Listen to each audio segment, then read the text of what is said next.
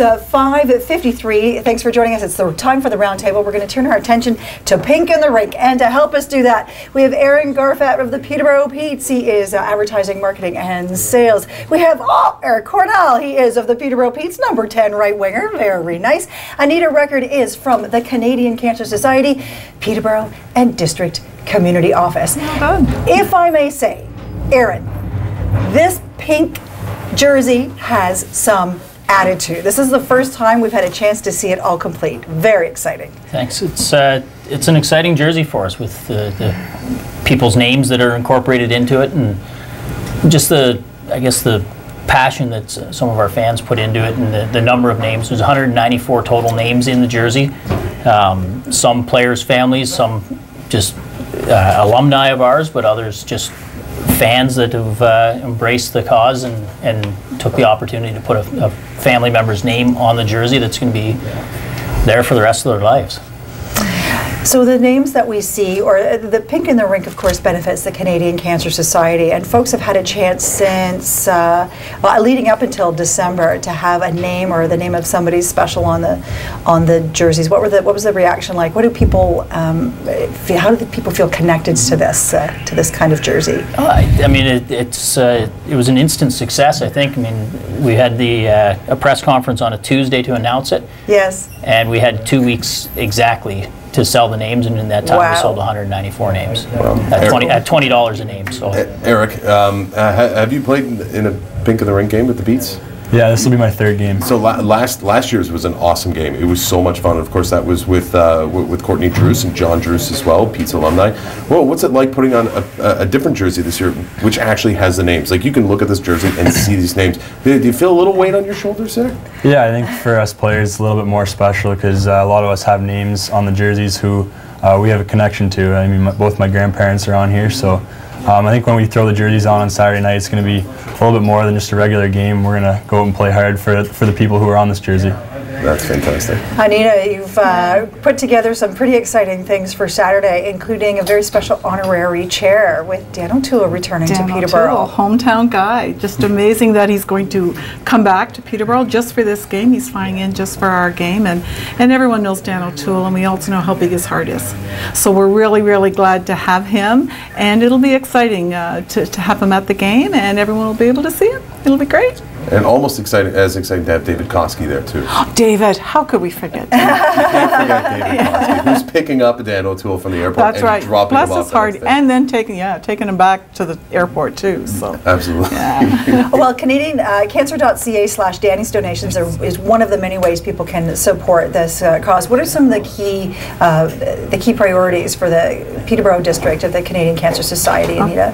Our priorities for our organization obviously is to help people in our community living with cancer. We do that a lot of different ways. Locally, we have our transportation program, which is one of the biggest programs in our province. Our drivers drive about 1 million kilometers a year, driving people in our community to cancer. We have peer support, we have education, prevention, and of course there's always research. Now, even though research isn't done in our community, obviously financially it's not a viable option, but still it helps every single person in our community.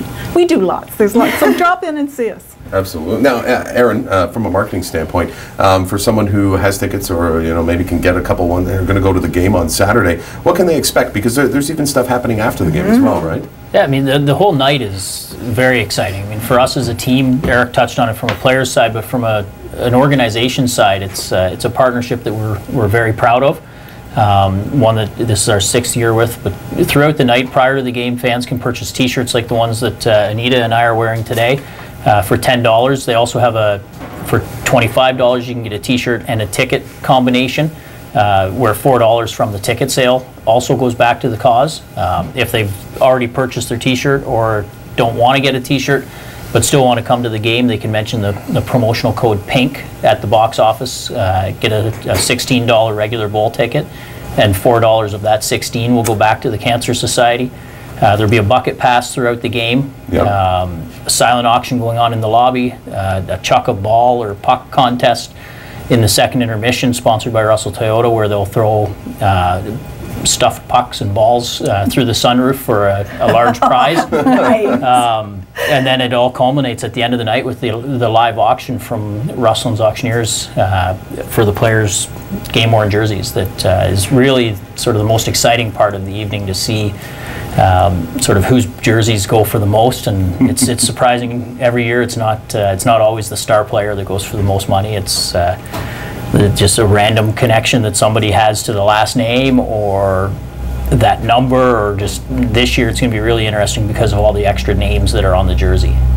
So the auction is something we're really looking forward to this year. And I'm going to be emceeing the auction. Are there any tough names out there that I have to figure out beforehand? You might want to work on Artem Vladimirov. Okay, Artem Vladimirov. I'm waiting. This is going to be good. You know, this whole event is such a dynamic way to get one of the widest ranges of people, viewers, fans involved in this one singular focus, right from the players to young fans, right through to, as you say, to the grandparents and loyal fans of the Pete's organization. It's really a very special thing to see so many elements come together in one night. And who's the poor team that has to play against the Pete's on Saturday? Such a drag for them. This year it's the Windsor Spitfires. Oh, sorry, Windsor. Well, what's going to happen to Windsor on Saturday? Well, hopefully not what happened to Oshawa last year. So, I mean, We're hoping it's a long drive home to Windsor. Yeah, I'm sure it will be. And it was a long drive home to Oshawa last year. That was an amazing game. And you know, there's so much more energy and so much more spirit in this building during Pink in the Rink. You guys have put together a fantastic event. And I'm excited to be a part of it. I think everyone in Peterborough is excited to be a part of it. It's an event that, as an organization, we look forward to every year. All right. It's an outstanding cause and an outstanding night. We thank Aaron Garfat, Eric Cornell, and Anita Record for joining us here. Pink on the Rink is Saturday night at the Peterborough Memorial Center.